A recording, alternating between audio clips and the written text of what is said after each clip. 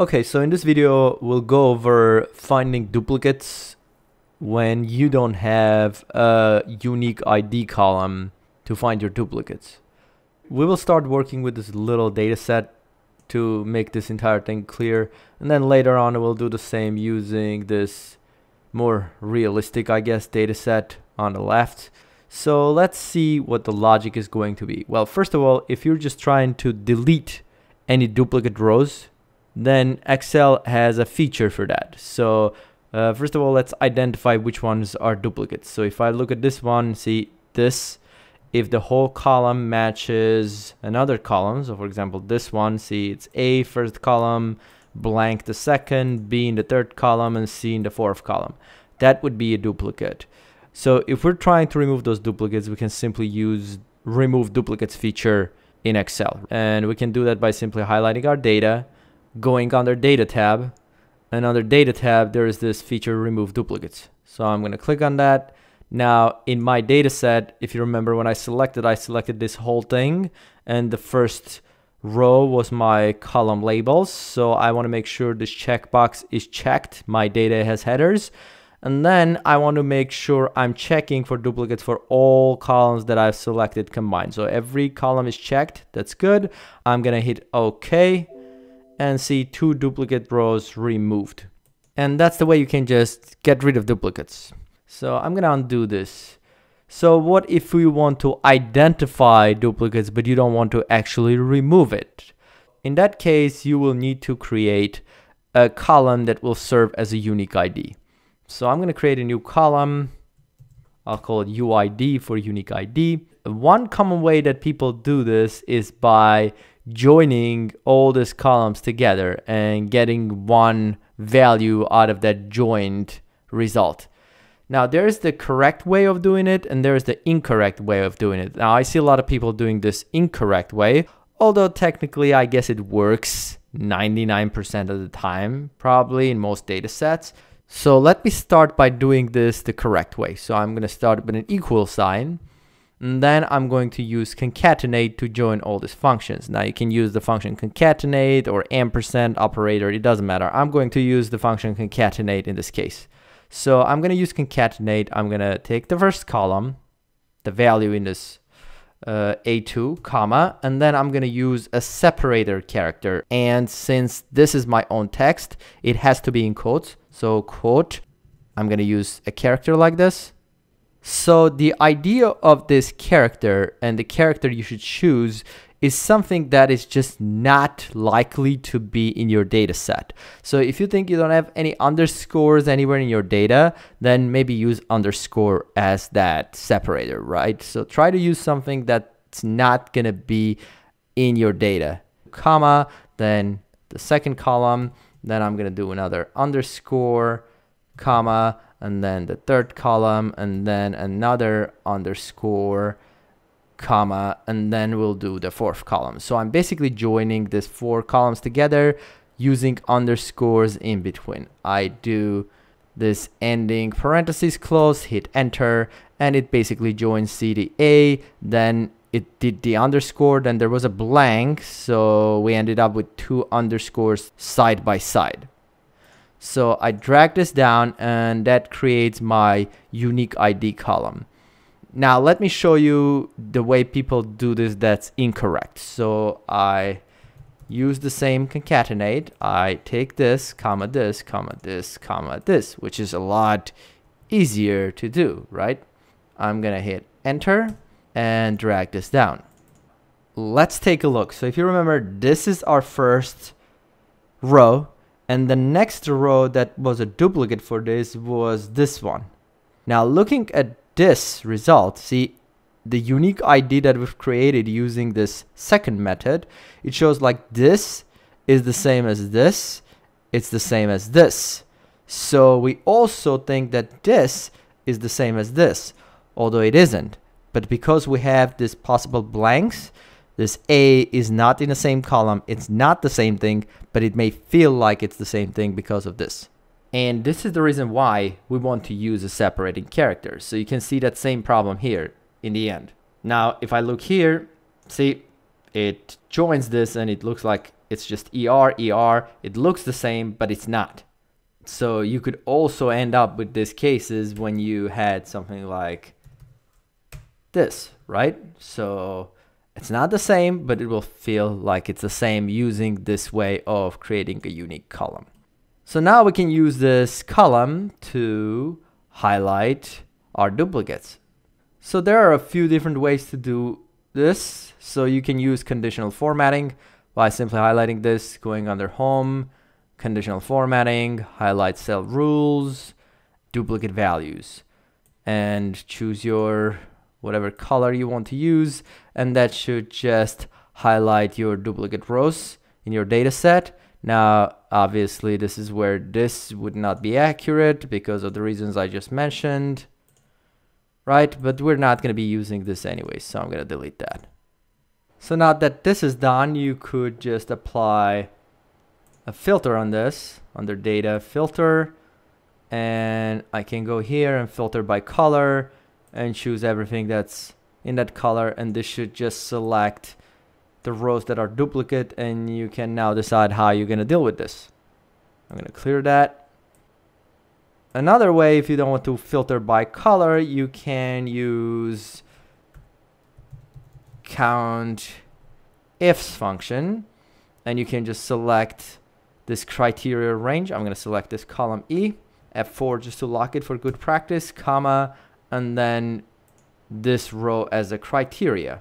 So it's going to count how many of this it's able to find here. So if I drag this down, anything that's greater than 1, it tells you it's a duplicate. So we're able to find 2 of these, 2 of these, 2 of these, 1 of this. If you have 3 of something, you're going to get a 3. It gives you the count of how many of that particular thing you were able to find. And you can use this column to scroll to your duplicates and do something about it. Another reason this might be useful is because you might want to highlight the entire row to show that entire row is a duplicate instead of just highlighting the cell. And with this count ifs function that gives us the count, we can do a conditional test, and we can say, is that greater than 1? And that tells us, if it says true, that has another row that's a duplicate. So it gives us true and false. So now, because this is a true and false formula, I can take that and use that in my conditional formatting. So to make sure this works for the whole row, I'm going to make sure I lock all the columns, $ for E as well. So $ here, $ for this E, and $ for this E. All the columns are locked. I'm going to take that formula. Now I'm going to just copy that entire first formula on top. I'm going to hit escape. And then I'm going to select my data starting from the same row here where I copied my formula. So from here, from the second row, I select going down under home, I go under conditional formatting, and then new rule. And then the last option here is use a formula to determine which cells to format. And I'm going to paste my formula here, and then I'm going to choose some sort of format. So format field would be the background color. Choose some color, hit OK. There we have it. I don't really have to keep this count ifs on the side. That was just for us to figure out how we're going to do this. But that's all our duplicate rows highlighted. I'm going to now undo a few steps.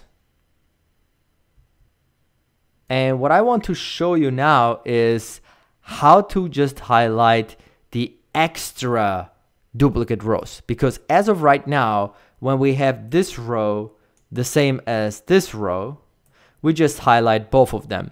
Now what I want to do, I don't want to highlight the first one. I want to highlight the second, the third, or any other duplicate going forward. So first of all, let me just create another one of these duplicates here. So we have 3, not just 2. So to do this, I'm going to go here after we create this unique ID column and use my count ifs function again.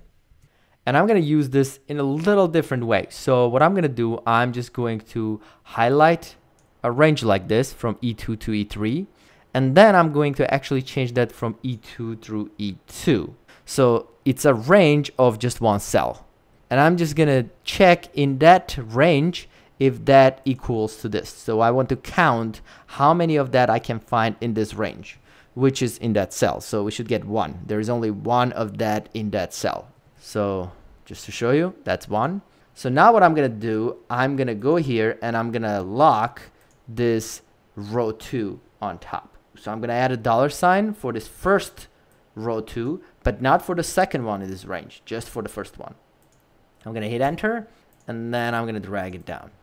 So what's going to happen is that now, see, although this has a duplicate, we're going to get count of 1 because at this point the range doesn't have all the rest selected. But later on, as we start scrolling down, the range expands, and then when we get to this one, which is actually a duplicate of that on top, see, it includes the range, so it gives us a 2.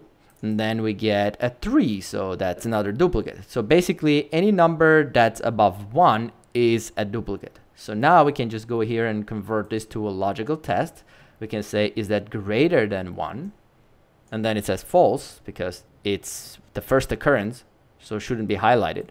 I drag it down, see, I get a true for this, and true for this, and true for this. Those are the ones that need to be highlighted.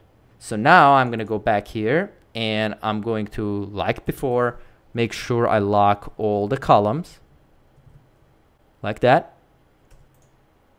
So now that all the columns are locked, I'm going to copy that whole formula, hit escape. So again, I have to start highlighting from the same row where I copied my formula here on the right. Then conditional formatting, new rule, use a formula, and I'm going to paste my formula, format, choose some field, background color. And there we have it. Now we're just highlighting the extra duplicate rows instead of just duplicates in general. So now let me quickly do this on our data set. I'm going to go to this tab. So the more columns you have, the more difficult it's going to get. So I'm going to go here and I'm going to first create my unique ID column. And it's going to be equal to, so I'll start with concatenate. Again, this, comma, I'll use an underscore, comma, this, comma, another underscore, comma, this, comma, another underscore. So if you have a lot of this, you might want to just copy this quote underscore quote and paste it, because you may have to do that a lot. But for right now, I only have 4 columns. I can manage this. So there it is. So every column with an underscore in the middle. I'm gonna hit enter. It's gonna create a long column there. That's okay. I'm gonna drag it down to create a unique ID column. So now that I have this column, now I'm gonna create that countifs function. So to do that, I'm going to use my countifs, and I'm going to use the range. I usually gonna highlight this 2 because that's easier than to just clear and make a range. Obviously, you can just type E2 colon E2, same thing, comma, and then I'm gonna check for E2 in that range. And I need to lock the first row, number 2, and then also, because I'm gonna use this for conditional formatting, all the columns, lock them with the $sign, right? So basically everything is locked with the exception of this row 2 for the end of the range and this row 2 for the criteria. I'm gonna hit enter. I'm gonna double click. So the top ones, see, it's gonna keep going until we find one that has another occurrence. There it is. And then we're gonna take that formula and say, is that greater than 1? And if it is, we're gonna know that's an extra duplicate row. So now you'll take that formula, the entire thing, copy it. I'm gonna go to the same row here, Control Shift right, and I'm gonna do Shift left because I'm planning to delete this column F, and Control Shift down, and then conditional formatting, new rule, use a formula, paste my formula, format, and choose some format. And now I should have all the extra duplicate rows highlighted using this method. And then I can obviously just delete this and keep my user ID column there. So this user IDs can get very long and it's kind of not great looking, but you kind of have to deal with it. If you really, really can't stand it, maybe just hide that column. And that should do it for this video. Thanks for watching. Please subscribe, and I'll see you in the next one.